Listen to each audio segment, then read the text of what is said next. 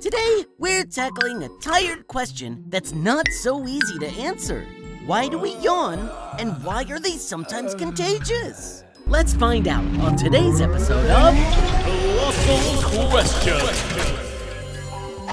Humans start yawning super early in life, as in before we're even born. That's right, modern technology has shown that babies inside the belly can yawn and hiccup for at least 6 months before they're born. We also don't just yawn when we're tired. Studies have shown that we yawn when we're getting sleepy or waking up, or really any time that our level of alertness is changing. Experts still aren't exactly sure why we yawn, but there's been plenty of theories throughout the years.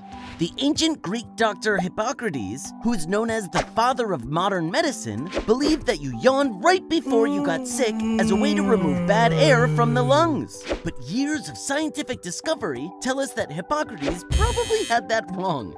By the 1700s, experts in Europe began to believe that yawning was a reflex meant to increase your blood pressure, heart rate, and oxygen levels in order to be extra alert. But once again, more modern science has shown that heart rate, sweating, or electrical activity in the brain doesn't increase when you yawn. So that theory is out.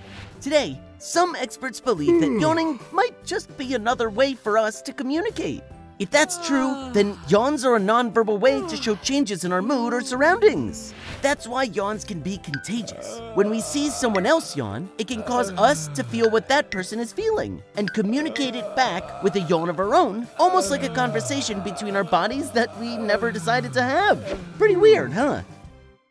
And now you know the main theories for why we yawn. Comment below if you have a question you'd like to know the answer to. And don't forget to subscribe for more episodes of Colossal Questions. Only on DreamWorks TV.